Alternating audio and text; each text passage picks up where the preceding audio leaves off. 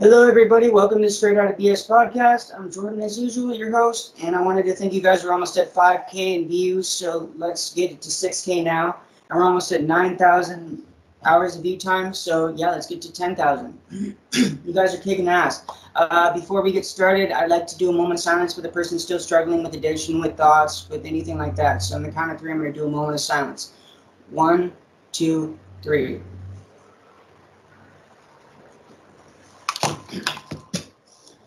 Okay, thank you for that. And with that being said, oh yeah, make sure you're liking the videos. I want to remind you guys, make sure you're liking the videos. It really helps the algorithm. And yeah, without further ado, I'd like to introduce my guest for the day. Go ahead and introduce yourself and what school you went to and what years. Okay, my name is Danielle McKenzie. I was at springcreeklodgeacademy from, I don't even, from 16 to 18, so from 06 to 08. Yeah. Before that, I went to Liberty High School in Ithaca, Washington.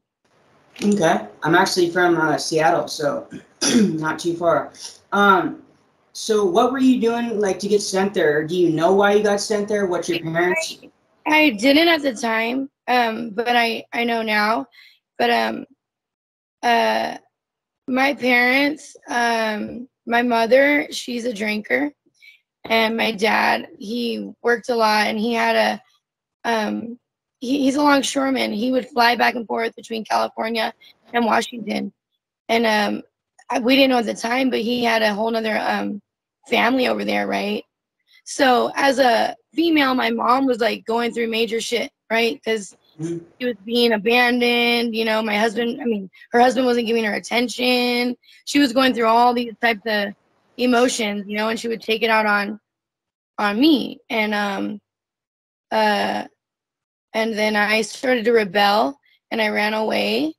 And my first time running away, it was like really crazy, brutal. Like my mom like beat the crap out of me. And the person's house I ran to, they called the police, and then my mom got arrested.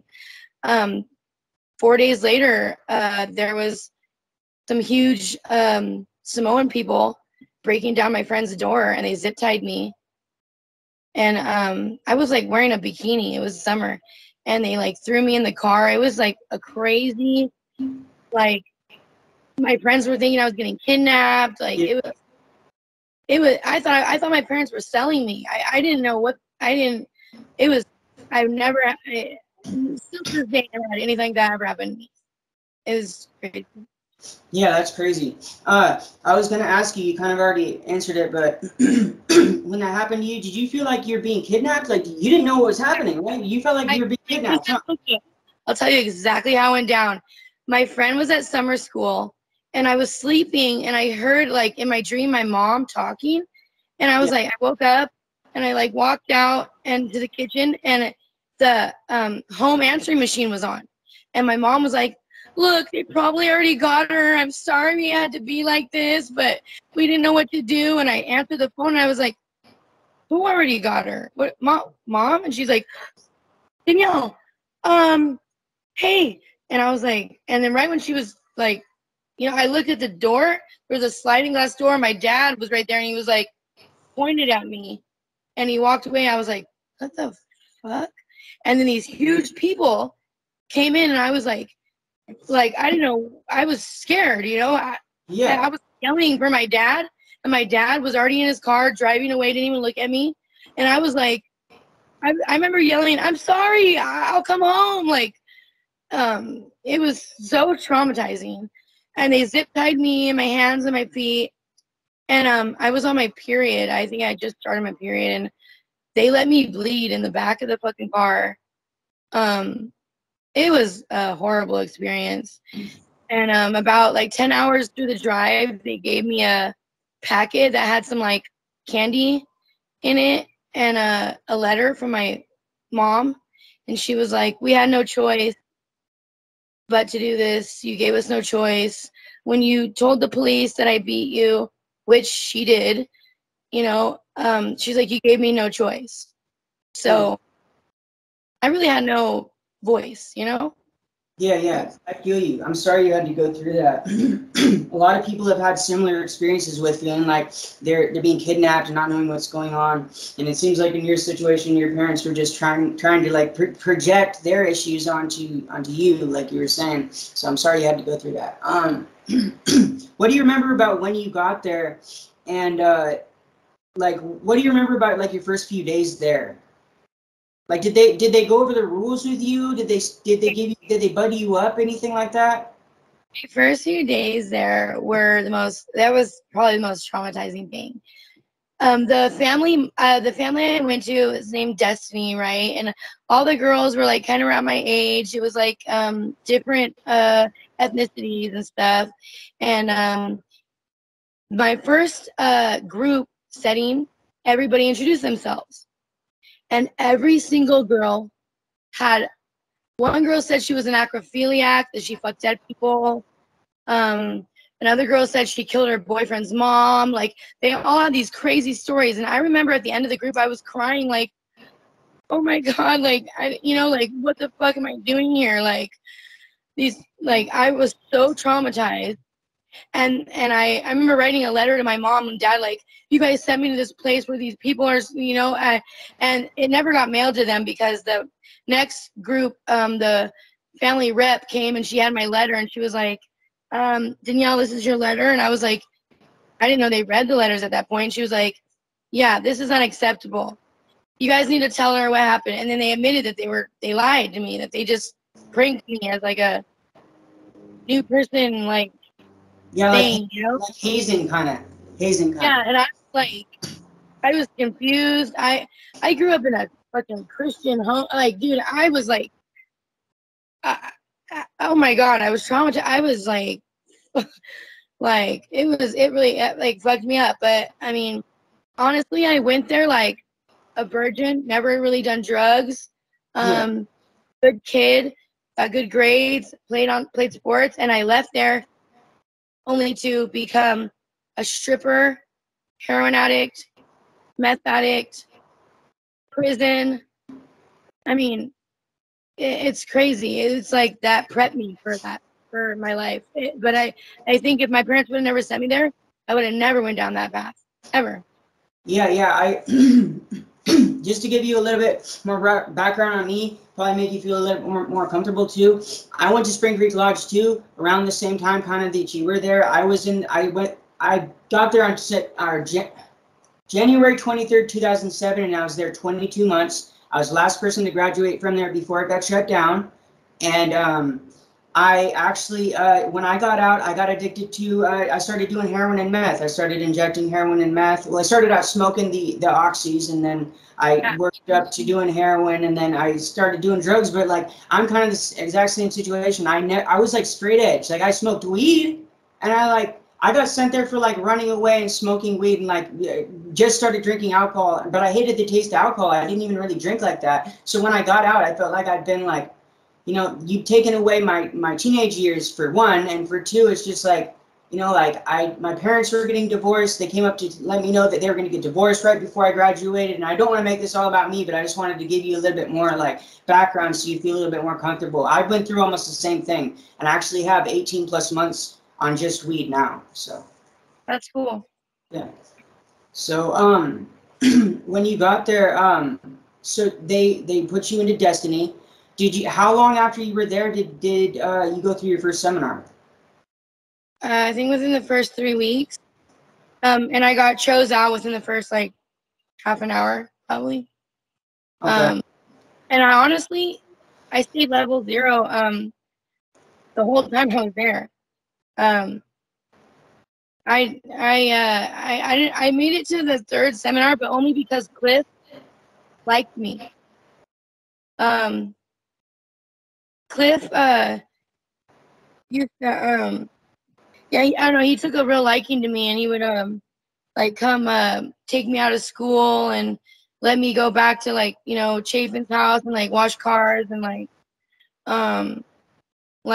hang out and stuff, and like, it became like a regular thing. It became like kind of like my school. I would, like we would march, when you'd be in the cabins and then you mark by Cliff's office, and you drop off papers, I would be dropped off.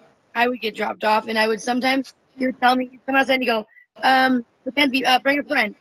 And I'd pick a friend, you know, to come with me, and then we would go with him. We didn't go to class and whatever else. And it was I learned like real quick like that it really wasn't about a point system. It was more like survival of the fittest, and that these people they're not above us, they're below us, and like, I mean, I'm telling you, I was a freaking virgin. I hadn't even kissed the boy. I didn't even understand, like, I mean, but I learned real quick with Cliff, like, how to use, like, my, I don't even know what the word would be. Like your personality? Yeah, like he took a liking to me, you know, and, like a real liking to me, you know, and I could get away with anything. Like they were gonna send me to Jamaica like 2 times. Yeah, and they with that too, yeah. Yeah, and I mean, like one time they had me in worksheets, like on the floor, and like all the staff were there, and they're like, you know, you show me my ticket, you know, they let me talk to my mom, my dad, and they were like, we're sorry, we have to send you there, you know, and Cliff, you know, came in at the last minute, like, you know, like to save me. It was just like. It almost that kind of stuff sounds to me like grooming, like he's grooming you, sort of at that age too. You know what I mean? He groomed, and then had me groom other girls. Oh yeah. Like, yep. Yeah. I mean, now, like being an adult, I'm telling you, like I didn't even understand. Like I didn't even have a boyfriend. I was like. It's just so crazy, you know, and then like after that, it like shaped me, you know, to be able to, here I am now, I'm being a stripper, and I know how to like, it's like the same cycle, you know, the way I worked him, I'm working like, it's just a different, now I'm at the strip club working, you know, for money, but at Spring Creek, I was working for time, freedom, candy bars, you know, and, it's crazy. Yeah, it's disgusting how they do that to people, especially, you know, younger women, you know what I mean? Like, it's just like, it's horrible. It's horrible. Yeah. I also, I actually rebelled for my first year there. They almost, like I said, they almost sent me to Jamaica. Because when I first got there, I was like, man, fuck this place. I'm not going to do anything. So, like little skinny and you had shorter blonde hair, or like did they cut your hair? Like you were like, in worksheets a lot. Yeah, that was probably me. Yeah, because we were there. Because if you were there at that time, you said, then we were probably there at the same time. So yeah, I was getting removed almost all the time, like every day for the first year I was there. Until they threatened me with Jamaica, and they said, you know, look, you can either start working your program, or we're just going to send you to Jamaica, and we're going to just tell your parents afterwards. They were like, we're not even going to tell them we're doing that or ask them. We'll just send you there and tell them. And I was like, okay, no, fuck that. I was like, I'll do whatever you want, like, pretty much. They do to kids over there and stuff like that. What's up? Did they tell you what they do to kids over there and shit like that? Oh yeah, I heard all the time that they would, like, if you didn't want to listen there, they don't have child protection laws, and they'd like break your arm, shit like that. So I was like, man, fuck that.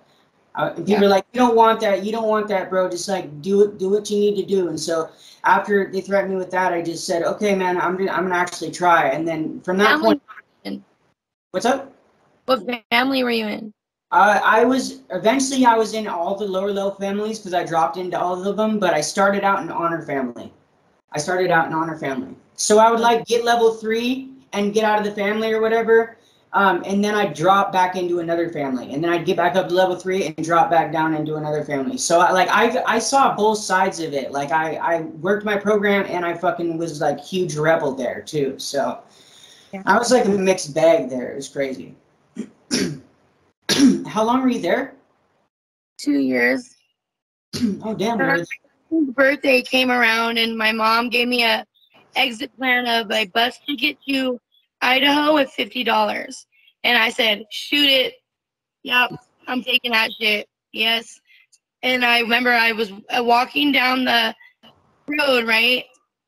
And my family rep, my upper levels, because Cliff put me in upper levels. And I remember she was like telling me, like, you don't do it, don't. And I was like, bitch, I'm gone. Right, I'm gone. I'm taking the $50. I'm gonna sell this bus ticket. I don't give a like. I don't care. Like, I'm gone. And I remember walking down the road, and I remember looking back, and like my lower level family, like Destiny, all the girls were like crying, and I just remember like looking at them, like, oh, it makes me emotional. And I just kept looking forward, and then I seen somebody like almost a mile down. I could see someone, like, something moving. I thought it was a deer at the time.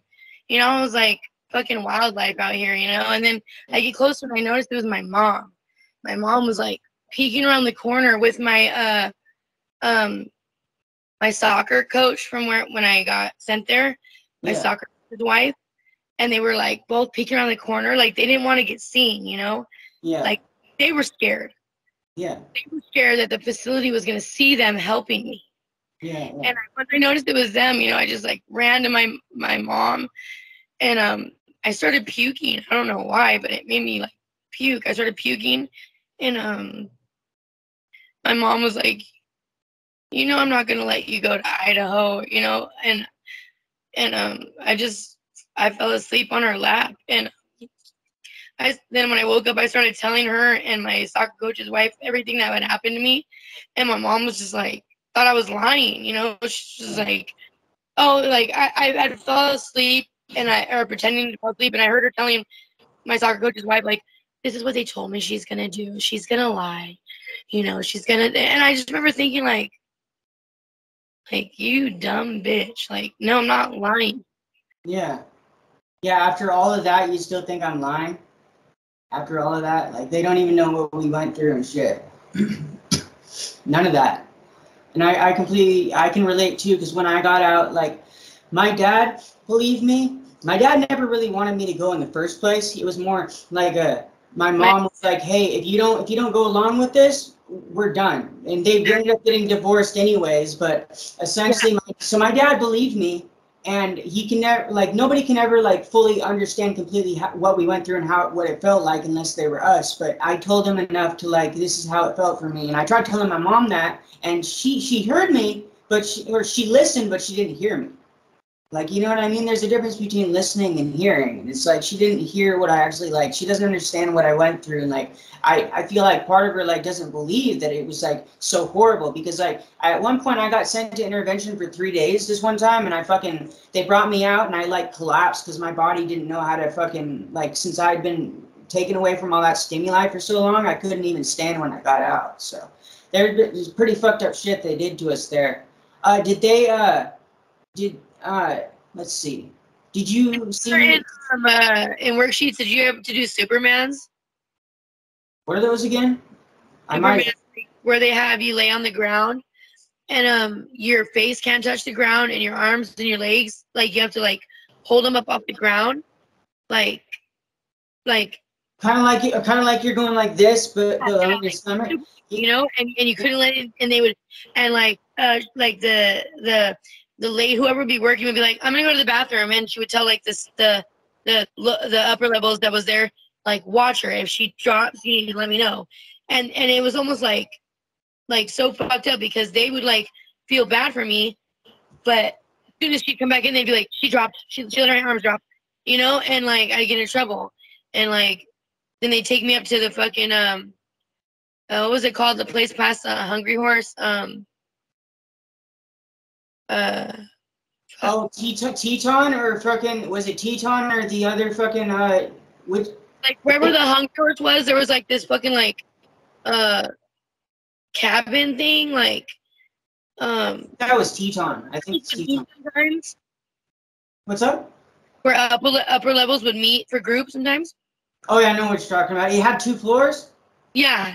Yeah, I know what you're talking about. Yeah. Then they would like take me up there, and then like I would like they would have me do like workout routines, and like they had me cut my hair one time, and they had me cut it from where my hair, like when I had got sent there, my hair was bleached blonde, and then it had grown out, right? So like here, so I had like dark roots to here, and then blonde. So they made me cut my hair from the dark root, so I had like this weird ass boy like haircut, like, and like it was just, and it really, it was because the new staff was like a young girl from the city, from Thompson Falls, and she liked Cliff, and she was jealous because Cliff like picked me to, you know, whatever. So she cut my hair, and I remember when Cliff seen me the next day, he was like, "What happened? Oh my God, come to my office right now. What happened?"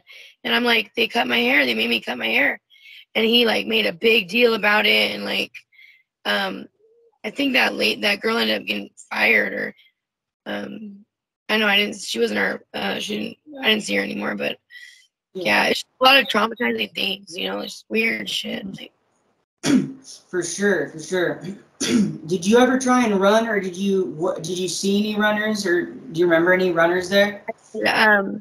I didn't run because I remembered the drive there, and my drive there was like me making like marks, like where I could get away. Okay, I remember this. Like sand marks, sand marks, dude. Like I remember they let me have to go to the bathroom, and I like fucking like dropped like like I was like trying to do like Hansel and Gretel breadcrumbs. You know, I was like, I didn't know. I still didn't know what I thought I was being sold. You know, I didn't. Yeah. So I remember I remember going, "Fuck, I'm not getting out of here. This is a long drive. So walking is gonna be even worse." Yeah. And then I remember there would be girls that would run. I remember this one girl named Julia that ran, and she stole a camera, and she was like in the woods, like taking pictures of herself. What the fuck? Yeah, I remember that. She had like pictures of herself, like in the woods, like doing all this weird shit. And like, she was gone for like a little bit, but like and then she dropped to lower levels, and she came in our family, and she was like, "Yeah, there was nowhere to go. There's nowhere to go." She's just like, "I gave up." A photo shoot, bitch. Okay, whatever. Fuck it. That's crazy. Do you remember? Did they make you do stuff in the rock pit when you were there? Like exercises in the rock pit? Throw stuff in the rock pit? No, like exercises and stuff in the rock pit. You know the rock pit I'm talking about, right? Near Staff Central? Yeah. They made you do workouts and shit in there? They had like these routines, like the family mom, or the fucking the upper levels, you know, what are they called again? Junior staff. Junior staff, you know, would like have this like routine we had to do, and then like we get, you know, our stupid little point system, we'd get cat, you know, 2, cat this, cat, oh, you burped, you were looking at this, you weren't paying attention, you're not listening, you know, you were talking when I was talking. And it's basically just them now being exactly what they're called, junior staff, and projecting their own problems onto us. And it's like, it's a whole bunch of evilness, dude. Evil. Yeah, I was quite a bit different when I got into upper levels, because I had seen it from both sides, because I rebelled for the first year and stuff. I knew what it was like to struggle and to get cornered, and like even to have people come into the family and like target me. Are you still there? Still there? Yeah, sorry, someone was calling me right now. Okay, so I knew what it was like to like be targeted by somebody in a family, or like, you know, I knew what it was like. So when I got in the upper levels, I actually took people under my wing that I saw getting picked on and like consequence, like, because you know there was some people there who would just like point certain people out and just like gang up on them and shit. Yeah. And so I was like, I'd stick up for those people and be like, look, if you consequence them and like you're bullying them type shit, I'm gonna consequence you for it, because that's some bullshit. because I know what it's like. And so I would help people out, and I'd be like, if you ever need to talk to somebody, just to ask a staff member to call me down on lower facility and I'll come talk to you, because I knew what it felt like to like not have anybody to fucking talk to, and like I knew how hard it was there. So That's cool.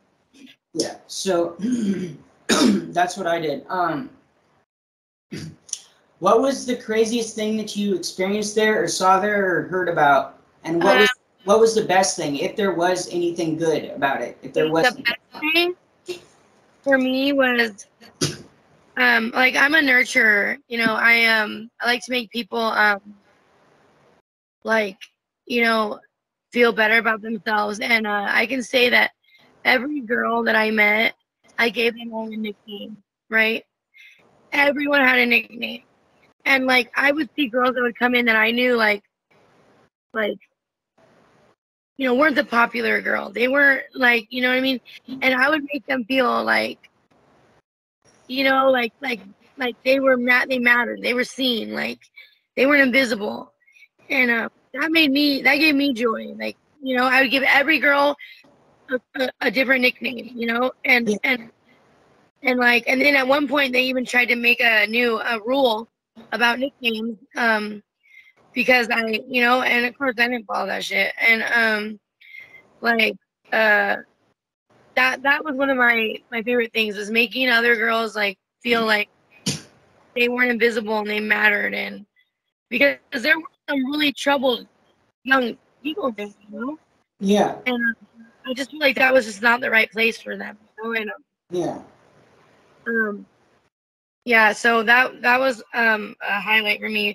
One of the craziest things was when Cliff took me and I don't know if you remember when Chapin's niece was there. Yeah, I remember that. We got to go to his house and he let us smoke weed. What? Yeah. And was it some good weed or was it some bullshit?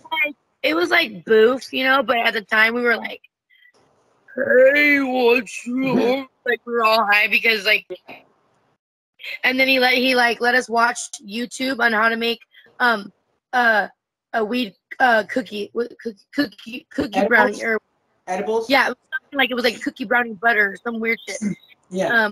And I just thought that was like we were being like so bad, and like it was like, you know, like, and like we were like sworn to secrecy, but I wanted so badly to go back and like be like, yeah, you knew what I did, like, yeah.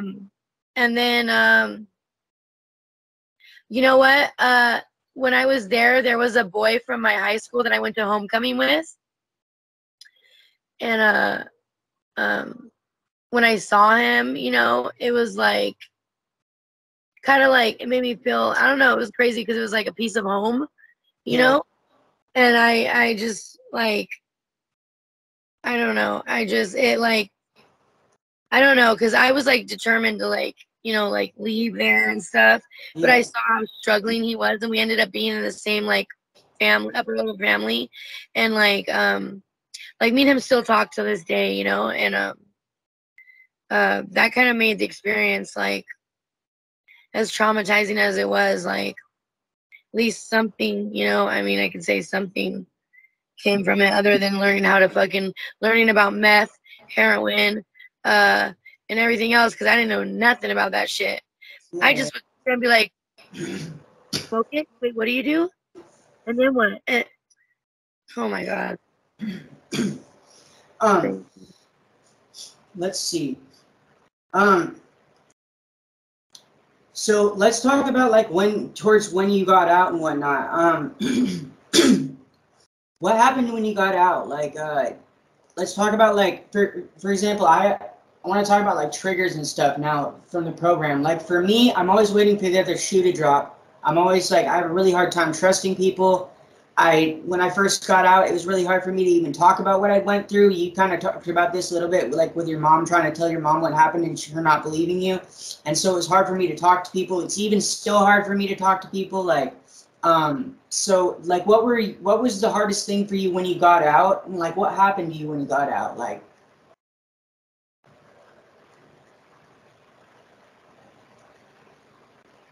hello? Calling me, sorry. What when I got out,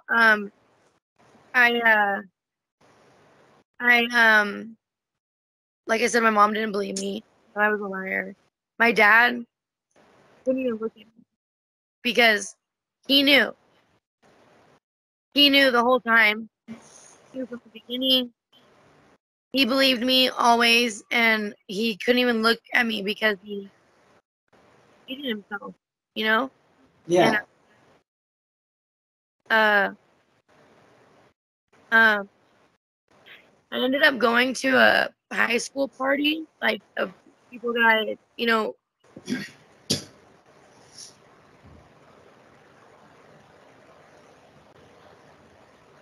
people keep calling me, so. What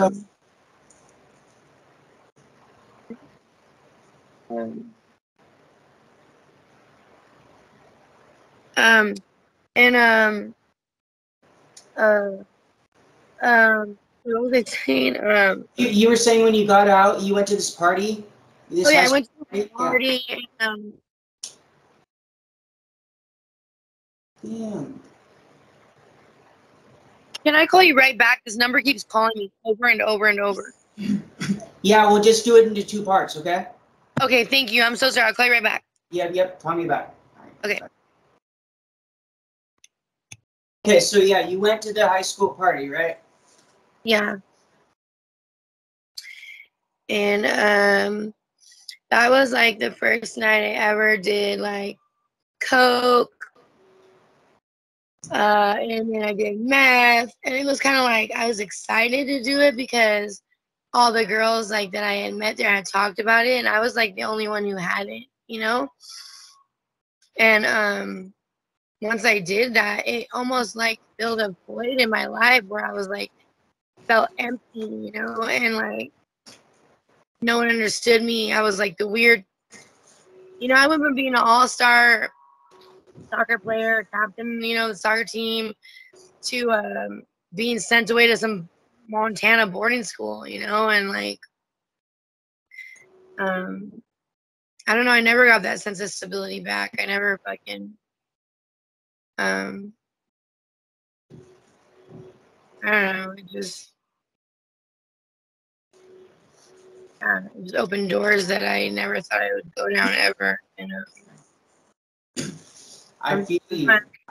Life, and my life has not been a good one, easy, fun, or I don't know. I wouldn't even say it's life. Yeah.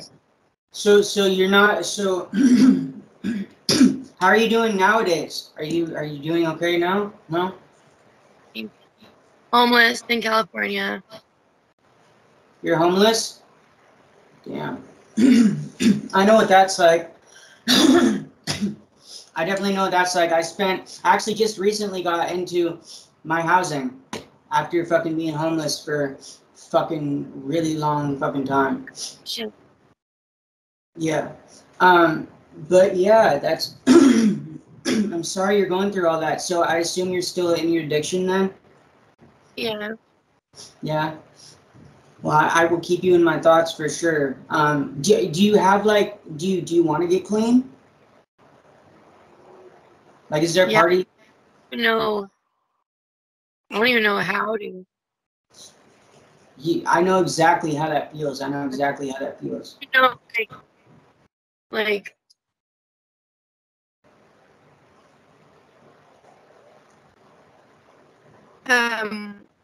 my boyfriend just recently got arrested, and so I have like all this stuff I posted online because I can't pay for storage units. So all these people are calling me. But yeah, like I'm in my storage unit, you know, right now, and it's just me and my dog, you know, my dog, like my family, and it's really just always been me and my dog, and yeah, I don't know. I just feel like, you know, my life was not going down this. I don't think I would have went this way if I hadn't have went through what I went through, being like ripped away from like what I mean, I was like a good kid, you know. I mean, I don't know. It's just crazy. I feel like it really shaped my life, and I feel like I'm still like working the system, like just a different one. Yeah. I completely understand that, and I feel your pain. I mean, I was just recently, just recently in pretty much in your shoes, homeless, and so I feel for you for sure. And I just want you to know, if you ever need anybody to talk to, I'm here, and I understand. I get it. Like, I went through the same program that you did. I used to be addicted to drugs. Let me ask you this: if you could go back in a time machine and not go through that, knowing what you know now, would you do it?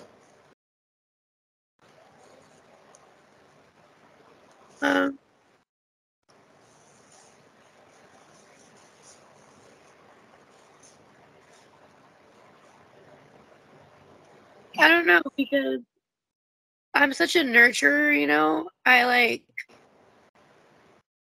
I have a few girls that, like, you know, still to this day hit me up and like tell me, you know, that like how much like I did for them, like making them feel relevant, and like they, you know, and it's like, I don't know, and like, I don't know, like, I think if I was to ever come to California and I didn't like know what I learned there, I wonder what would, like, I don't know, I just kind of like, I feel like, honestly, I feel like I got prepared for my next chapter in life, like, if that makes sense, like I didn't know I was gonna end up being in California and you know, like homeless, but I feel like I got prepared by going to Spring Creek, you know. But then again, yeah, I guess if I could go back in time and I never went there, maybe I wouldn't be here now. I don't know. Yeah, it's a hard question. I ask everybody that. It usually catches people off guard. That and then knowing what you know now, is it your belief that these places should or even could be fully regulated, or do you believe that they should just all be shut down, the ones that are still open? You should all be shut down. Okay. Okay. And at the end of the day, these people that are staff, at the end of the day, they are human beings just like us. They have thoughts like us. They have made mistakes like us, and they're in no higher anarchy to, you know, to uphold any type of like. It's kind of like how the police are now, you know, like police brutality. Like, they're just that, you know. It's like you're just a person like me who has a badge, who gets to like brutalize me because whatever I project, a person that you remember in high school, you know, it's just, we're all, at the end of the day, we're human beings, and that's exactly what staff was. They were human beings, you know. I remember I seeing like, you know, my female like upper levels like family rep, and she would like flirt with the guys, you know, and like, why? Because when it all boils down to it, she grew up in a fucking small town in Montana, and now all of a sudden she's got this power position where she's got these guys that are looking at her like, you know, and she was able to be like, have that control. And then she was mean to the girls, you know, because then she's just a person like us who was been through shit and have been able to hide it, conceal it, and it just it's just, yeah, it's fucked. Yeah, it's messed up. A lot of people abuse their power, for sure. A lot of people do. Your relationship with your parents. How's your relationship with your parents now? And could you ever forgive them? Before you answer, my thing is, I've forgiven my parents. I'm never gonna forget it though, right? So exactly. I have that tattooed right here. Forgive but never forget. yeah. I forgive. I'll never forget what they did. They signed away 51% ownership of me to some people that they didn't even know. They never even went to this facility. You know, my mother and father had a pamphlet that had pictures of girls horseback riding on water. Oh yeah, I don't doubt I don't it. know about you, but I never saw a horse. I never saw a blob. I never saw fucking the pamphlet they showed me. I was like, where's this summer camp at? Because that's not where what the, like, they didn't even check, they didn't even go look, and they just signed away my rights. And like, even if they wanted to take me back, they couldn't, because they signed away 50% ownership of me. So I don't even have a relationship with them. We don't speak at all. Okay. I haven't spoken to them in probably like 13 years. All right. Let's see. Did you spend a lot of time in intervention? Yeah, most of my days were there. Same here. When you were in there, did they do you remember them leaving you in there overnight? Most of the time I was left overnight, and I would have these sheets that I had to fill out. Like and it had to be so many words. Not like the self-correction forms, you know, where you would just like say what you did wrong, what you're gonna do. No, these ones were like big, like they were like bigger, like more words, you know. And I would just be like, I'm not doing it. You know, I would like chew on my pencil. I would fucking like break it, you know. And then so they would just keep me there. I sometimes wouldn't even get to eat. They wouldn't even. Sometimes then they would walk, you know, the work to the hungry horse to eat. I would stay behind because I was such a problem. And then that's where Cliff would come in, you know. Yeah. And yeah, so yeah, I'd be there overnight, but I mean, I wouldn't be always in work. I'd be in the that mobile home that, you know, you pass by on your way to school. Yeah, it's Staff Central. Central. I don't know if I can remember any of the names. Yeah, sometimes it's hard to remember the names. I have a question. So, I assume you're addicted to opiates, right? Yeah. Okay, have you ever tried methadone? Because honestly, I didn't tell you that, but I'm on methadone right now. I do methadone and weed. That's all I do. And I'm working on getting off methadone. But have you ever tried methadone or Suboxone? So I used to. Okay, so I was on heroin, right, and then I had gotten pregnant, and I got on methadone, and I ended up miscarrying, and then I went right back to opiates, you know. But I did get sober for a little bit, but I went right back, and then now I went from from heroin to fentanyl. So now I'm on fentanyl, and I have some Subutex, but I don't know. I don't really know how it. I'm so lost in my addiction and in life that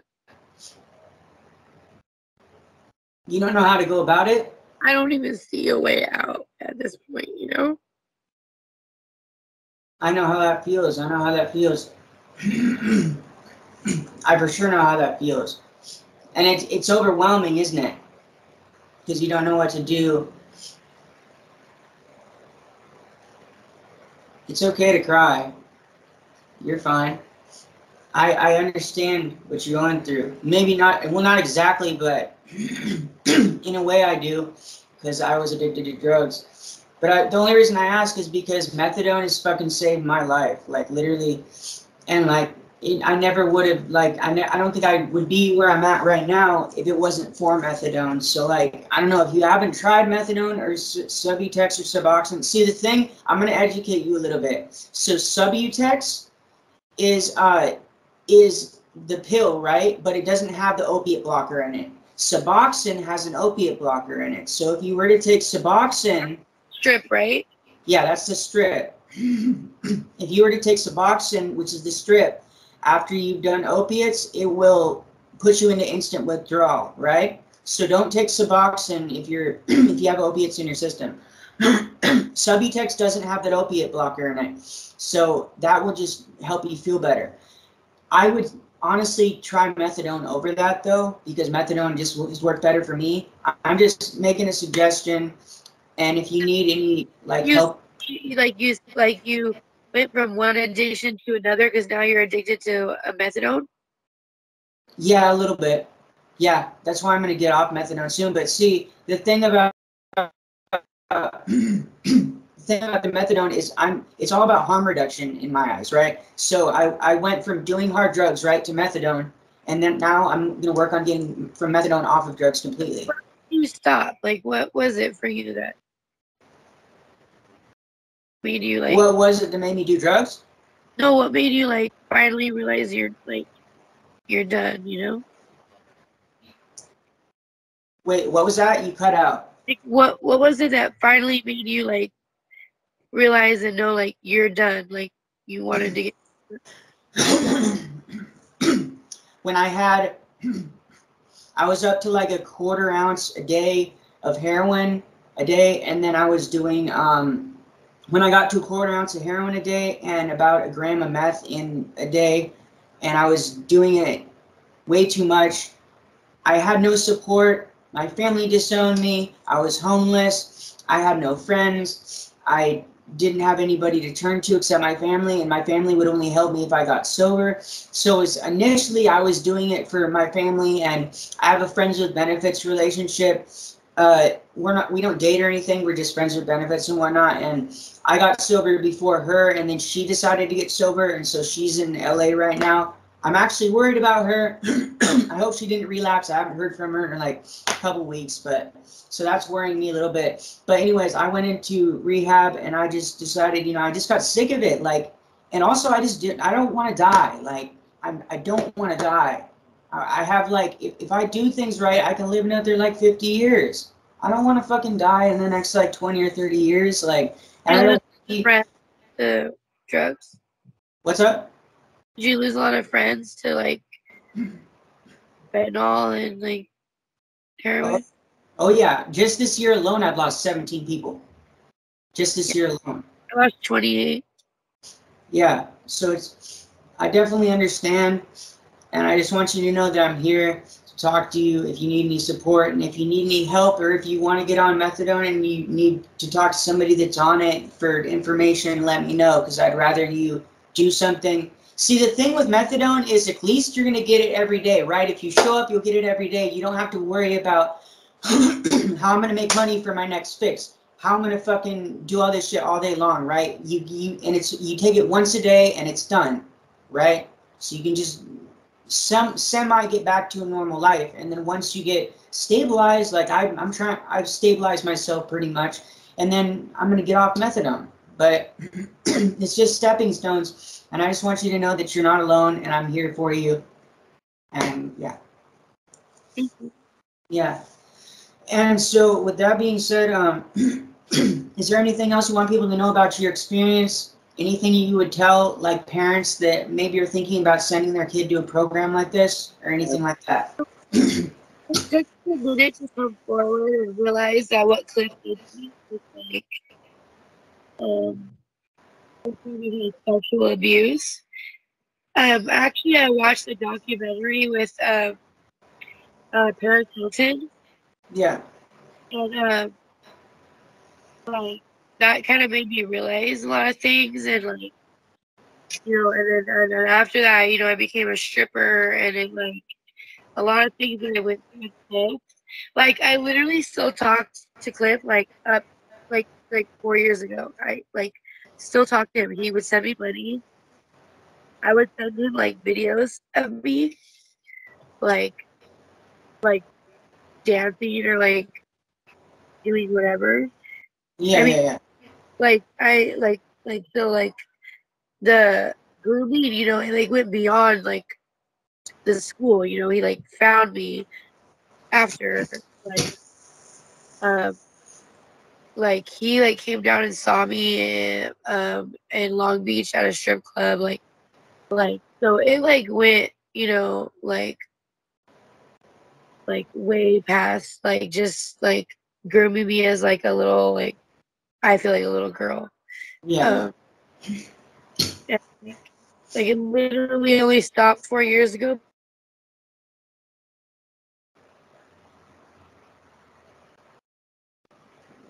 Because all that shit out with in Montana with like Chapin and stuff. Yeah. And that's when he stopped contacting me. But and I even had a hard time when he stopped contacting me because I thought I did something wrong. And it's just a whole bunch of fuckery, you know. But I would say to any parent that wants to send their kids somewhere, make sure you go there, and you go where they're gonna be. You sit where they're gonna sit. You see what they're gonna see. You look at what they're gonna look at. You know, because if you don't know, anyone can tell you anything. Because I know I used to sit there and Cliff used to tell parents, "Oh, he was so good at he was the best with his words," and he would have like girls sitting there with their tops off, you know, while he'd be on the phone with parents. And yeah, that's all I can really say. Is just make sure, you know, if you feel like your kid really needs that, make sure you go where they're gonna go. Experience what they're gonna experience, you know? Yeah. For sure. Well, I also, would you be willing to do a part 2 sometime in the future? Just like, if nothing else, just to check up on you and I just want to check up and make sure. And I'm also, I'm gonna post your, I have like, I have like 500,000 followers on, I know it sounds kind of like retarded, but on Google Maps, I get like paid to make reviews on, businesses and stuff like that. I'm gonna post your podcast on there, and hopefully, you know, that can like help get it out there too. Hell yeah. But yeah, please take care of yourself. You're beautiful. You deserve like to be happy. Okay, so just like don't forget that, and just try and love yourself, and just you'll make it through this. Okay. Yeah. You'll make it through this, and like I said, if you need any help or guidance, I'm here. Just reach out. Yep. You have a wonderful day. Hey, you too. All right. Bye, everybody. Bye.